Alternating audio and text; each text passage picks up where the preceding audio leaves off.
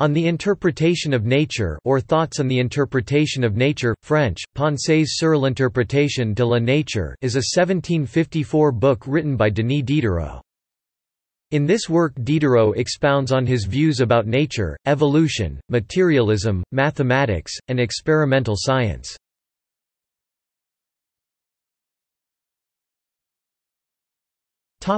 Content.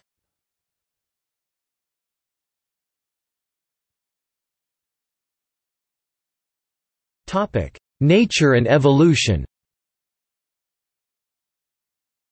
The book begins with the statement, "It is nature that I wish to describe et créer. Nature is the only book for the philosopher." Diderot conceives of nature as operating on matter and giving rise to various life forms.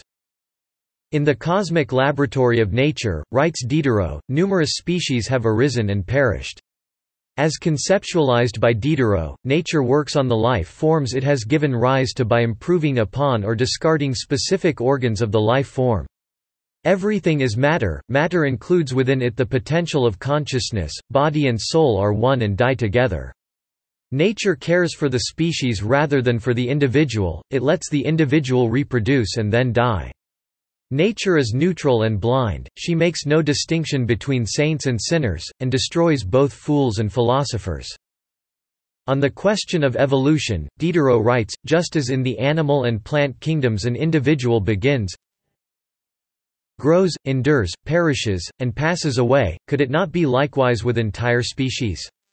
If faith did not teach us that animals come from the hands of the Creator such as we see them, and if it were allowed to have the least doubt of their commencement and their end, might not the philosopher, abandoned to his conjectures, suppose that animality had from all eternity its particular elements, scattered and confounded in the mass of matter, that these elements happened to unite, since it was possible for this to happen, that the embryo formed from these elements passed through an infinity of organizations and developments, that it acquired in succession movement, sensation, ideas, thought, reflection, consciousness, feelings, passions, signs, gestures, articulate sounds, language, laws, sciences, and arts, that millions of years passed between these developments, that perhaps the organism has still further developments to undergo, other additions to receive, now unknown to us, that it may lose these faculties as it acquired them, that it may forever disappear from nature, or, rather, continue to exist under a form, and with faculties, quite other than those which we notice in it in this moment of time.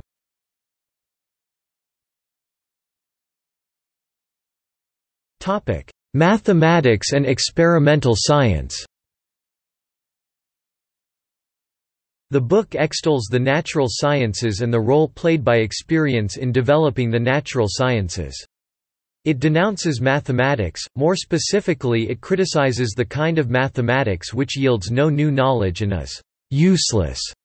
It is critical of useless experiments and mathematical assumptions that are contrary to the laws of nature, and the approach of treating mathematics as a game that has nothing to do with nature. Mathematicians like to criticize other thinkers of being metaphysicians, writes Diderot, but increasingly chemists, physicists, and naturalists are directing the same criticism at them. In his book, Diderot focuses on the role of conjecture in the natural sciences. By conjecture, Diderot means the ability of an experimental philosopher to sniff out new methods and processes. He examines the question of whether this ability can be passed on from one person to another.